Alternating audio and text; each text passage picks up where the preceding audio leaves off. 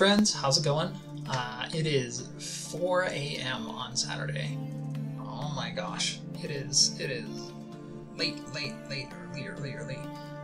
So this week I have spent quite a bit of time working on a painting. This painting is going to be the new splash screen for the game, the new main menu. I wanted to work on it for a competition for Newgrounds called Robot Day. Since my game has a ton of robots in it, the entire planet the game takes place on is full of robots, I figured it would be a good fit. Anyway, I'm going to spend some time explaining my process here, since not everyone draws, not everyone knows how Photoshop works, so I'm going to explain some of this. So right now, here's what I'm doing. I'm laying out the image, which basically means I'm doing sort of a starter sketch. A lot of people will approach this in a bunch of different ways. You might have heard of the rule of thirds. Rule of thirds is used to help kind of place things. I, for this particular image, used the golden spiral, which I've heard helps kind of decide a focal point for an image. After the image has been laid out, I'll usually move on to line work, which is what you see me working on here. A lot of artists will actually skip line work and go straight into painting colors or shades, like values, doing their work in grayscale. But I don't know, my brain just doesn't work that way. I tend to like doing line work, even if it is a lot of extra work. And speaking of a lot of extra work, one of the things you might notice is the growing list of folders and layers on the right hand side there. The way I tend to work is constructively, which is to say I will do each layer or each piece of the drawing on a separate layer. So each of these chunks of line work that you see is on its own separate layer. So this tree you're looking at here, that's a separate layer. This other fallen tree, that's a separate layer. This building, that's a separate layer. Actually, it's a couple separate layers of line work. For extra complicated stuff, it's usually easier to just break things down as far as you need to get simple shapes. Yeah, and so that ends up being a lot of different layers and a lot of stuff overlapping. And so you kind of see, every once in a while I'll zoom out here for a quick second to see how things are looking, and you can see the spaghetti of line work. That ends up looking a lot better once base colors and shading and things go down, but it's interesting, for me at least, to see kind of what things will look like when it's just line work.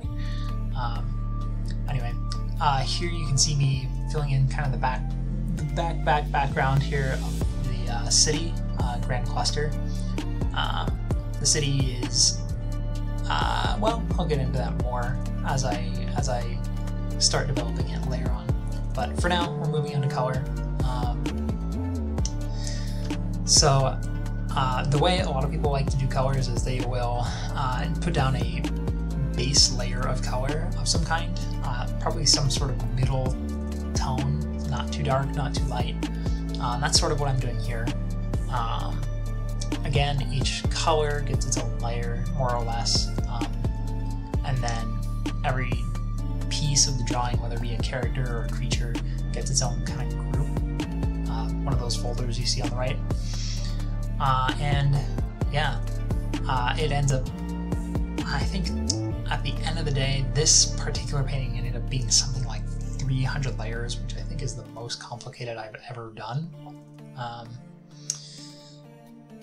But I'm sure there are many artists who will put that number to shame. Anyway, so as I'm finishing up the base colors here, I'll soon move on to shading. And shading, a lot of people will do kind of lights first, focusing on getting the light direction and things like that correct. I tend to do shadows. For me, just think more easily that way. Sometimes I'll do a paint over the entire character in shadow and then carve out the areas that are facing the light. You might see some of that coming on here. Oh, there's a little bit of extra drawing I'm doing here. Sometimes there are little gaps in my layout that need to be filled in, so that's what I was doing back there. And so yeah, here I am working on shadows right now. You can see I'll paint over and then kind of carve things out a little bit. And that makes it so that I have nice control over the direction of the lighting. Again, shadows are their own layer. In this case, because I was a little short on time, I ended up doing the shadows in chunks of layers. So basically I chunked out this image into the foreground, midground, background, and extreme background, and then did a shadow layer for each of those rather than for every single character. And that ended up just saving a lot of time. Let's see, here I am moving on to kind of textures, things like that. Bones in the background there for the city kind of get their own texture / shading. I'm lighting them as well. One of the things that's true about that city is that it's very colorful, whereas the village is kind of more earth toned. Here the texture is coming in. I don't tend to experiment quite enough with texture. I think it's just a matter of I haven't spent the time to build up enough brushes in Photoshop and things like that. I don't know. That's just something that I know that I have a weakness for. I don't tend to do quite enough texture. But here I am kind of finishing things off with some final touch-ups. And as you can see, I top things off with a little extra there. So this is the final image. This will be the main splash screen of the game.